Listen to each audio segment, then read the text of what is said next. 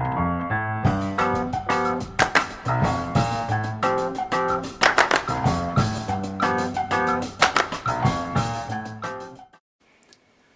we enter May 2017, the city of Mosul, held stubbornly by ISIS forces, has still not fallen. What has become a siege of the city is now a fight almost on a street-by-street basis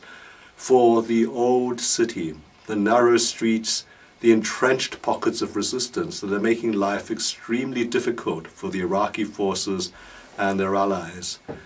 In fact, Mosul is not likely to fall for at least another 2 months, probably not until perhaps the end of the European summer. And even then it might take the kind of heavy-duty air bombardment that brought the Russians into such disrepute when they took Aleppo. Then we criticized the Russians for their seeming bloodthirstiness. We shall perhaps be criticized for doing exactly the same thing, because the ISIS fighters know that as long as they are entrenched in the narrow streets, the compressed buildings of the city, with more than 100,000 civilians also trapped alongside them, there is no way they can be dislodged without blood being let on all sides, particularly innocent blood. So the stand of ISIS on behalf of its caliphate is one which is going to be long and it's going to be bitter. And hanging on to the territory of the caliphate is something which is very important, because it is a territory which demarcates the beginning of an uprising against the Westphalian state. The conquest of territory was not only conquest of territory for its own sake, but to establish a new kind of state. And this new kind of state would be a different kind to the Westphalian model. It would be a challenge to the Westphalian model. The achievement of Westphalia was to establish a secular state system. What ISIS is fighting for, what is at stake, is the re-sacralization of the state system, the division of the world along confessional lines, and antagonisms within the world drawn along state versus state lines, with different states adhering to different confessional persuasions. If it all sounds like a rerun of something that was meant to have been bypassed as international relations and international civilization progressed from the 17th century onwards, in fact it has all the hallmarks of both something old and something spectacularly new, because the international finance, the international movement in arms, the international movement in terms of men and materials, to make all of this work, to furnish a structure of resistance, a structure of fighting using the latest and the most modern weaponry, is something which bespeaks not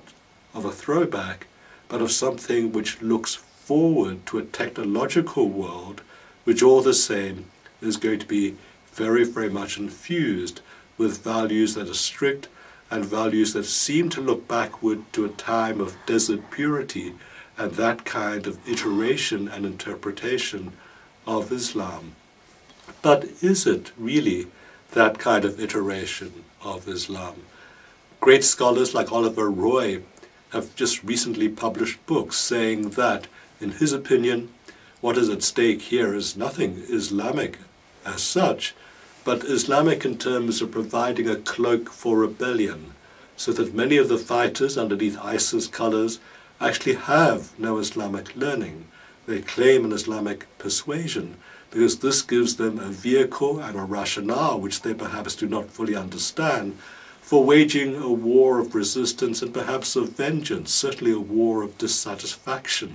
against all things Western from which they have been marginalized, from which they have been excluded. But Roy probably goes one step too far in removing from these fighters all Islamic animation of any deep sort. It's a combination of things, both a desire for a world in which deep learning once existed of a very particular sort,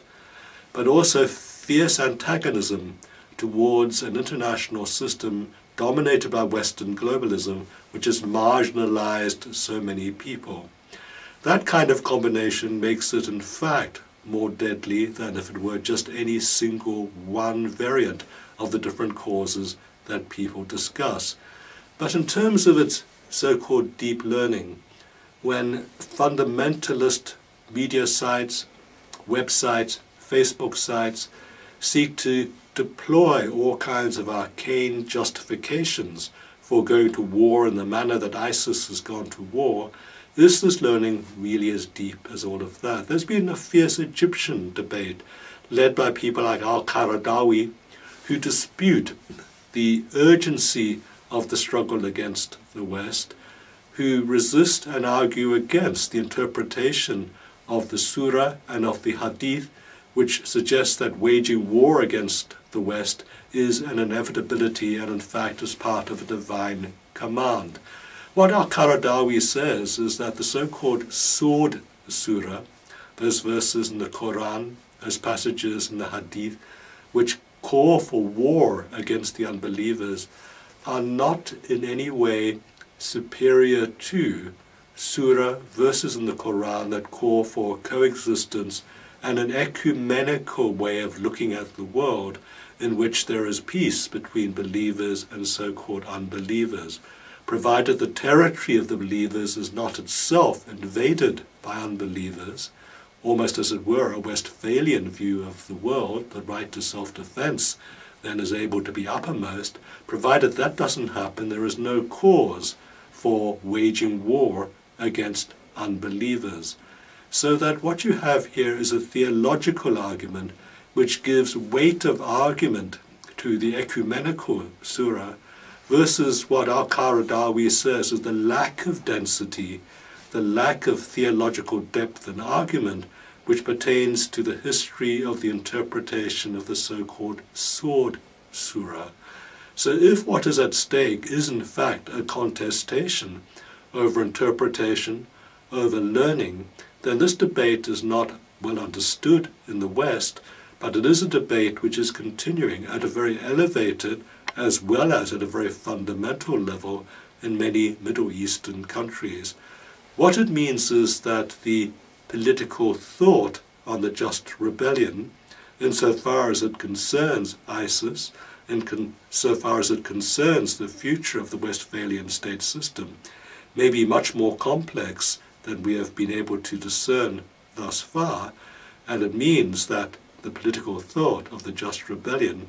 is a project which is not yet complete.